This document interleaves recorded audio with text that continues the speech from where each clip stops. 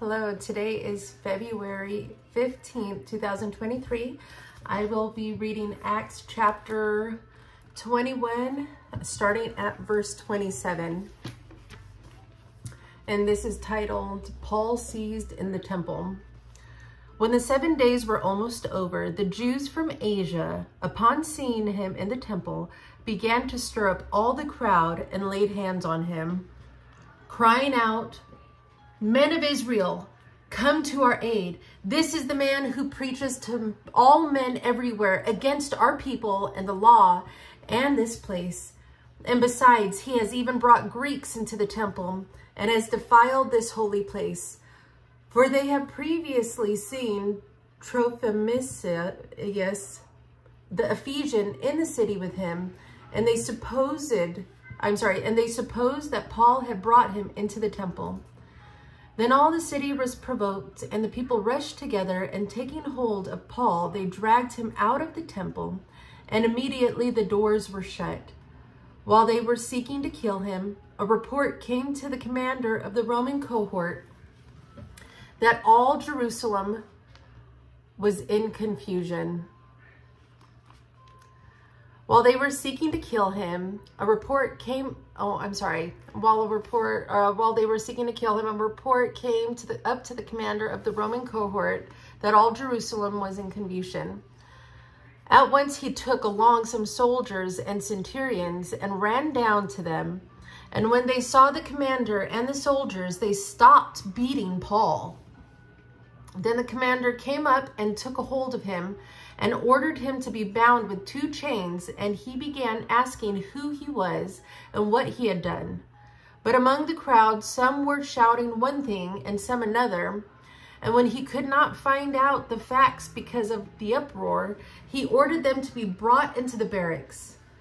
When he got to the stairs, he was carried by the soldiers because of the violence of the mob, for the multitude of the people kept following him, shouting, "Away with him!" As Paul was about to be brought into the barracks, he said to the commander, "May I say something to you?" And he said, "Do you know Greek? Then you are not the Egyptian who some time ago stirred up a revolt and led the 4,000 men of the assassins out into the wilderness." But Paul said, "I am a Jew of Tarsus in Cilicia, a citizen of no insignificant city, and I beg you, allow me to speak to the people." When he had given him permission, Paul, standing on the stairs, mentioned to the people with his hand, and when there was a great hush, he spoke to them in the Hebrew dialect, saying, this is the beginning of Acts 22, and it's great preaching. "Brethren and fathers, hear my defense, which I now offer to you." And when they heard that he was addressing them in the Hebrew dialect, they became even more quiet. And he said, "I am a Jew born in Tarsus of Cilicia and brought up in the city, educated under Gamaliel, strictly according to the law of our fathers, being zealous for God, just as you all are today. I persecuted this way to the death, binding and putting both men and women into prisons. And also the high priest and all the council of the elders can testify.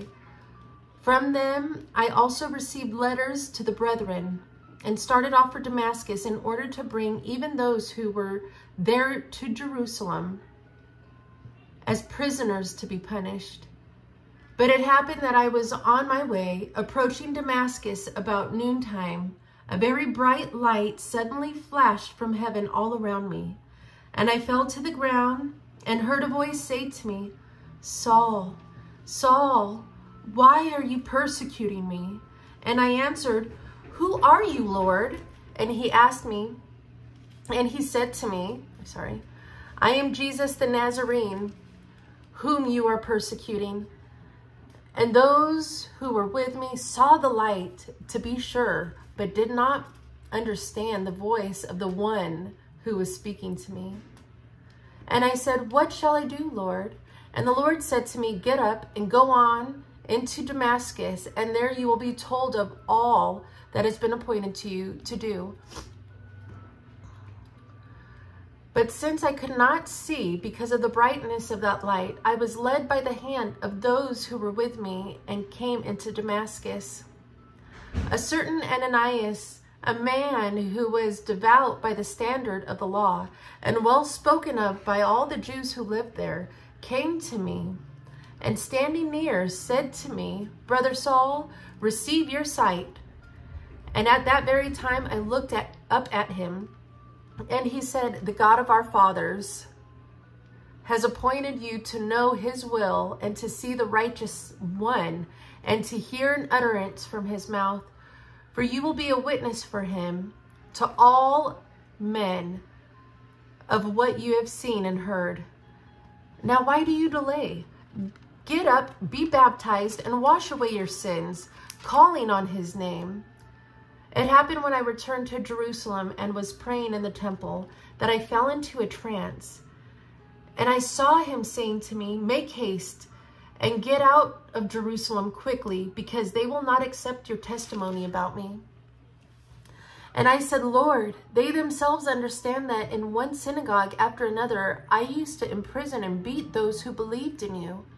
And when the blood of your witness Stephen was being shed, I also was standing by approving and watching out for the coats of those who were slaying him. And he said to me, go, for I will send you far away to the Gentiles. They listened to him, to this statement. And then they raised their voices and said, away with such a fellow from the earth, for he should not be allowed to live. And as they were crying out and throwing off their cloaks and tossing dust into the air, the commander ordered him to be brought into the barracks, stating that he should be examined by scourging so that he might find out the reason why they were shouting against him that way. But when they stretched him out with thongs, Paul said to the centurion who was standing by, is it lawful for you to scourge a man who is a Roman and uncondemned? When the centurion heard this, he went to the commander and told him, saying, what are you going to do? What are you about to do? For this man is a Roman. The commander came to him and said, tell me, are you a Roman? And he said, yes. The commander answered him and said, I acquired this citizenship with a large sum of money. And Paul said, but I was actually born a citizen. Therefore, those who were about to examine him immediately let him go. He found out, let go of him. And the commander, who was afraid when he found out that he was Roman, and because he had put him in chains. But on the next day, wishing to know for certain why he had been accused by the Jews, he released him and ordered the chief priests and all the councils to assemble, and brought Paul down and set him before them. Acts chapter 23.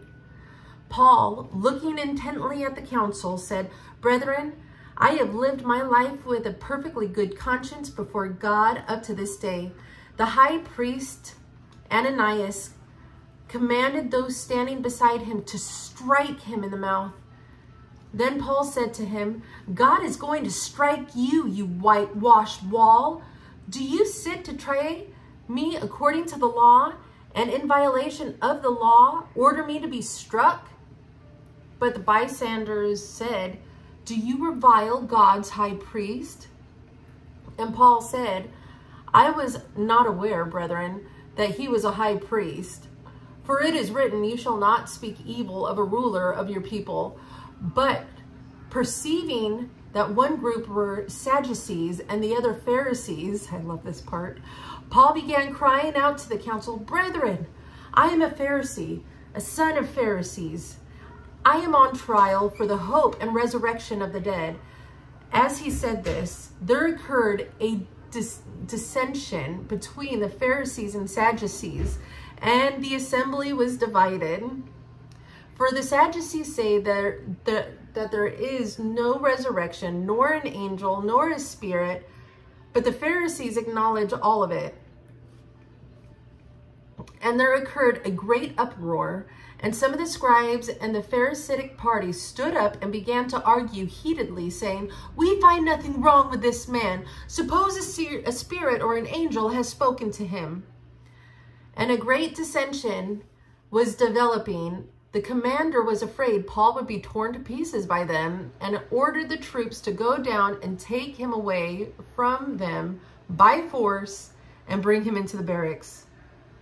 But on the night immediately following, the Lord stood at his side and said, "Take courage, for as you have solemnly witnessed to my cause at Jerusalem, so you must witness at Rome now."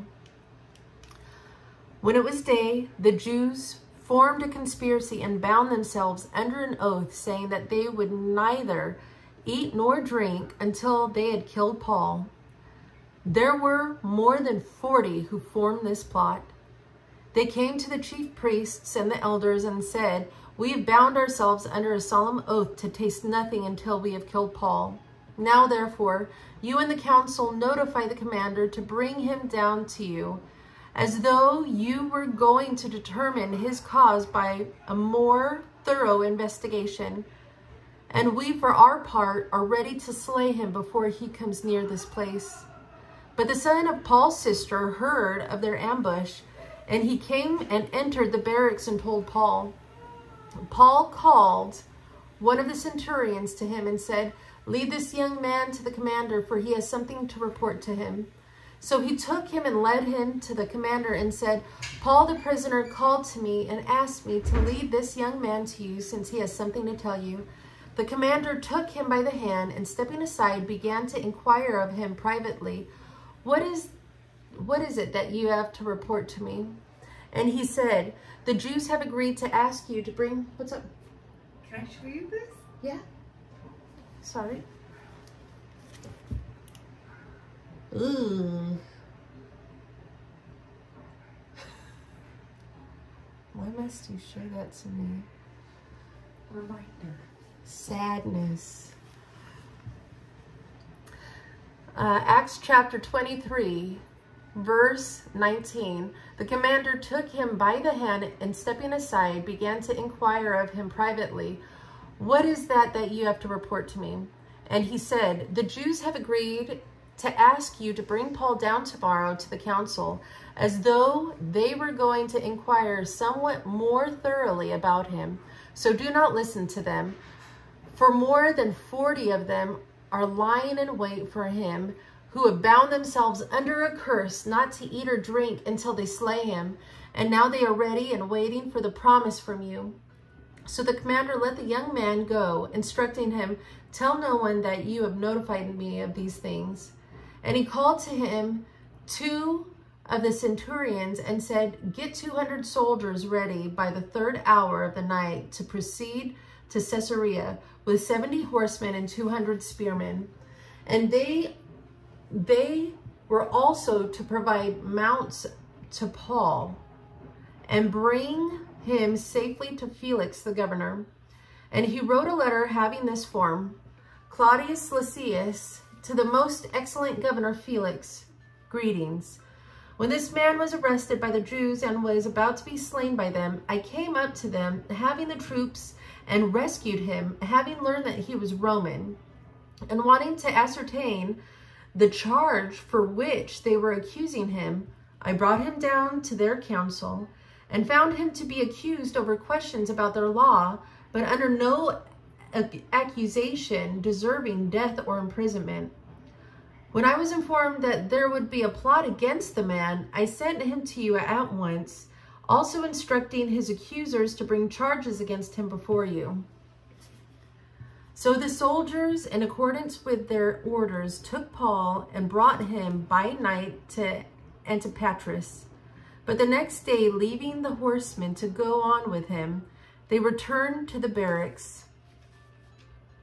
When they had When these had come to Caesarea, they delivered the letter to the governor. They also presented Paul to him, and when he had read it, he asked from what province he was. And when he learned that he was from Cilicia, he said, I will give you a hearing after your accusers arrive also, giving orders from him to be kept in Herod's praetorium.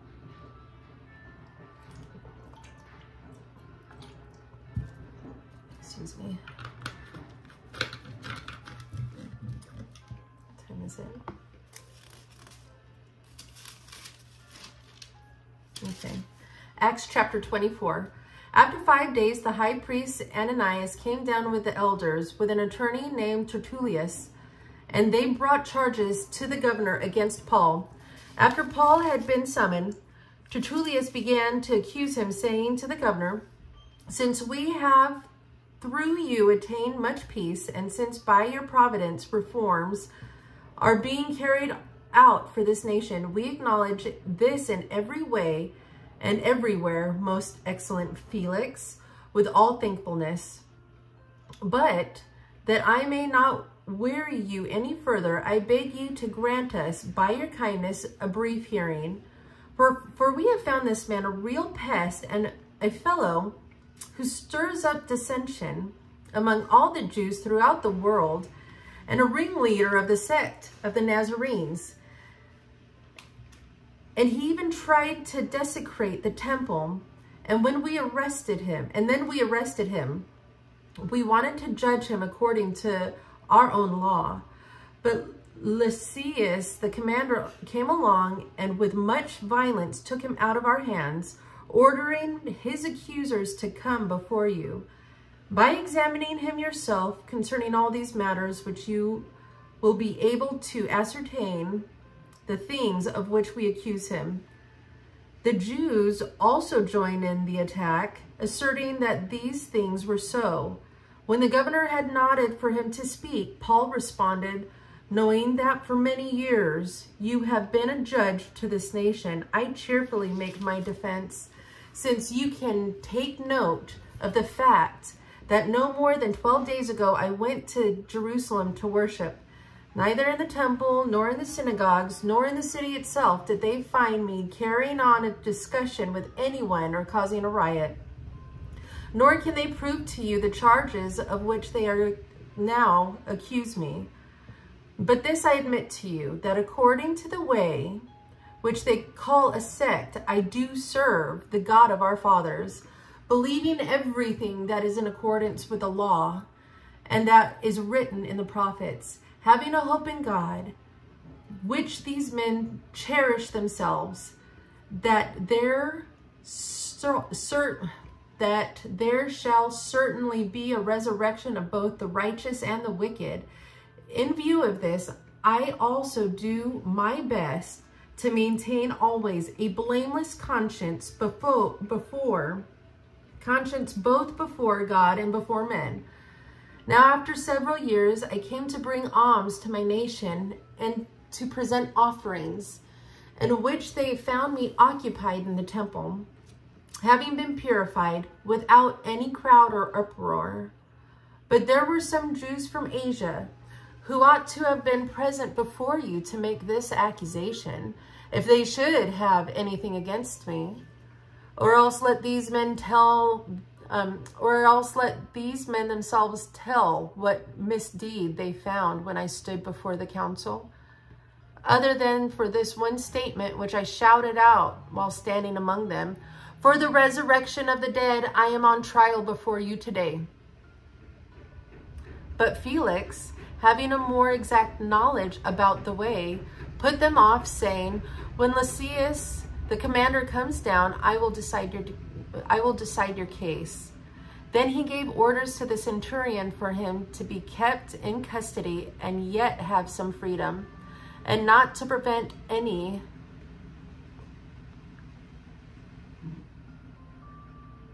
of his friends from ministering to him.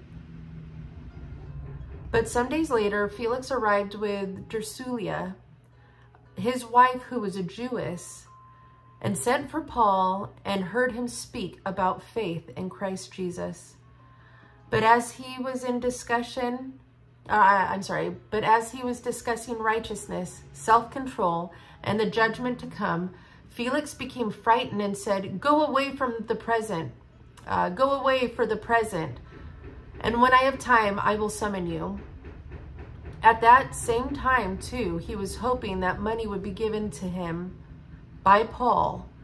Therefore, he also used to send for him quite often to converse with him.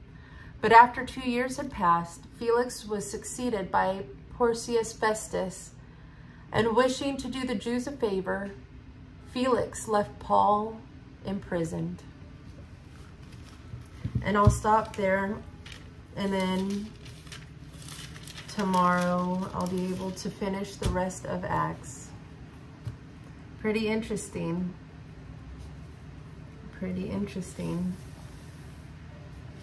If you ever want to know how to preach, the book of Acts is laid out with so much goodness. God bless you guys.